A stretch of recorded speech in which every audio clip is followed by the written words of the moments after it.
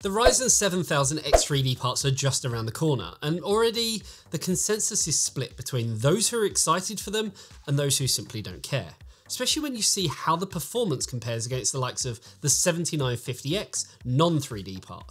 But before we get into that, here's a quick word from this video sponsor. With this Thermaltake Tough Power 1350 watt fully modular power supply with full ATX 3.0 compatibility, a Smart Zero fan and PCIe Gen 5 ready, my PC will have all the life it needs. It's alive, it's alive! To find out more, click the link in the description below. So we all know what it's like when a new product gears up to launch, as we start seeing news floating around about benchmarks and how it compares. And for the most part, you have to take things with quite a large pinch of salt to know what's factual and what's not. As we know, 3 models are joining the Zen 4 lineup, with the 7800X3D, 7900X3D and 7950X3D, which is interesting, kind of considering the 5000 series only actually saw a single 5800X3D part. But as I mentioned, when that launched, I honestly saw it as a kind of testing the water type processor, and was more seen as a start of things to come for the future. And now that future is here. Now, in a focus on being classed as the world's best gaming processors, AMD are bringing 3 models to the fold for those who not only want to game, but those who still want to have the ability to use their systems for productivity-based tasks too.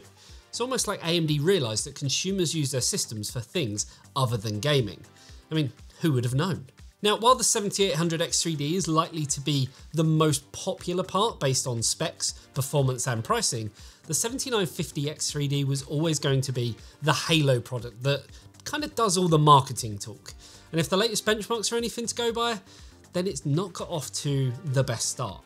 So I did say that benchmarks should generally be taken with a large pinch of salt, but these figures are straight out of the Blender and Geekbench 5 data rankings, so have been tested, and then the reviewer forgot to either not publish the results or use the full suite, which actually stops that from happening in the first place. Rookie error, or maybe clever marketing by AMD. Who knows? AMD know. Well, not so clever, as it doesn't actually look all that good, especially as the 7950X3D will demand another $100 on top of the bog standard 7950X, where in Blender it comes in with 5.6% less performance compared to its counterpart with less L3 cache, which, considering the only other difference from the cache is that the 7950X3D comes in with a base clock of 4.2 GHz compared to the 4.5 GHz on the non-3D part, well, could this all be shaping up to be not so great after all? Now, obviously this is one test, and anyone who judges an unreleased product on one test is frankly quite silly in my opinion. So luckily we have benchmarks for Geekbench 5 too, which paints the picture a little more, where we see anywhere between kind of 3 and 13% differences in performance across single core tests, and anywhere between 10 and a whopping 16% differences when looking at multi-core performance. Could the base clock really make that much difference? Or could it be as simple as the TJ Max, which on the 7950X is 95 degrees, while the 7950X3D has a max operating temperature of 89 degrees. So maybe the non-3D part can't boost as high and, well, as long due to thermal headroom. That's something we'll definitely look at when we eventually get the part in, because sadly, AMD are a bit lackluster on samples for this launch, and we won't be getting one for launch day. I know, sad times. So what can you take away from these benchmarks? Well, as we know, the extra L3 cache as seen on the already released 5800X3D makes a huge difference in terms of gaming performance, but offers up kind of nothing more when it comes to productivity, which is, well, the main reason why AMD are releasing 3 SKUs on the AM5 platform. But to play devil's advocate, doesn't look like that's worked as well as what AMD had hoped, with performance that in some cases is significantly worse across workload-based benchmarks.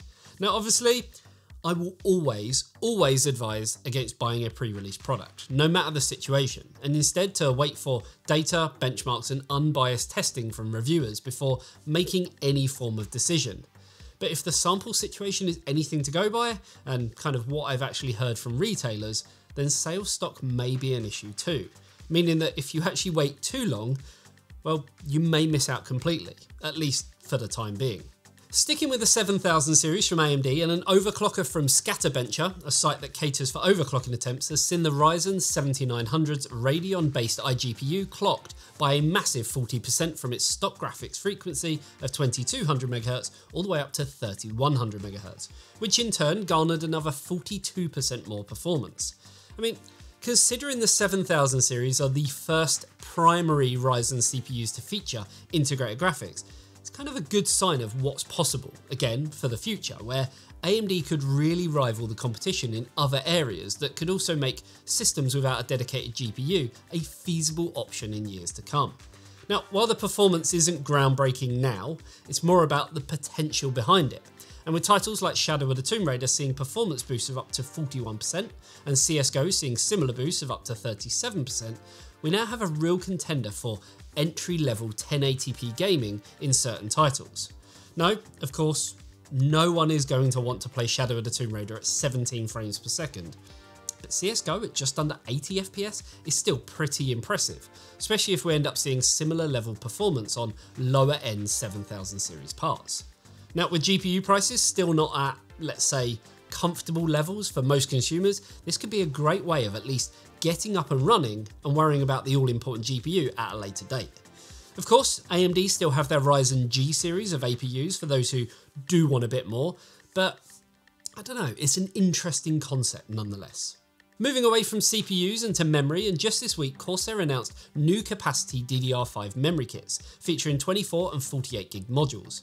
This now means that PC builders and DIY enthusiasts are able to choose 48, 96 and even 192 GB kits.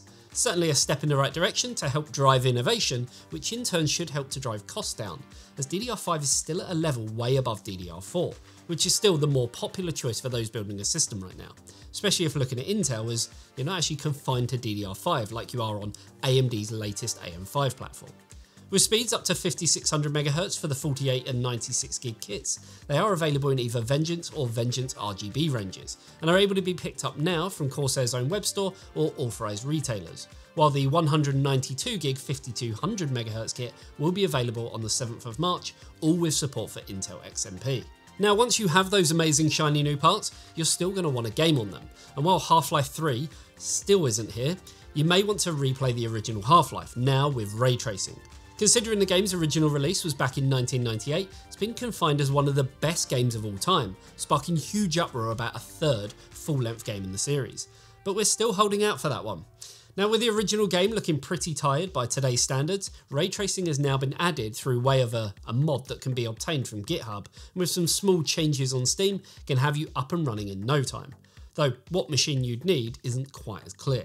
There's no system requirements that have been revealed, though you'd assume that any card with ray tracing capabilities can be used, though at what performance levels is still a bit unclear. What is clear is that it also supports DLSS, so if anything like Portal RTX that saw performance take a complete nosedive, there is at least that small saving grace, as long as you have an NVIDIA based GPU. And that about wraps this up. It's been a while since we did some kind of this week's news roundup, so if you appreciate these types of videos, then a like and a sub to the channel will tell me everything I need to know, and we'll continue to do one a week. Also, if you love what we do and want to join the super special exclusive club that is Patreon, where you'll get access to a whole ton of goodies, including behind the scenes content, a special area on our Discord, and to join our bi-weekly game nights where you get to kill me in CSGO or ram me off the track in GTA, then yeah, the link for you is down below. Thanks for tuning in. I'll see you in the next one. See you later, guys. Bye-bye.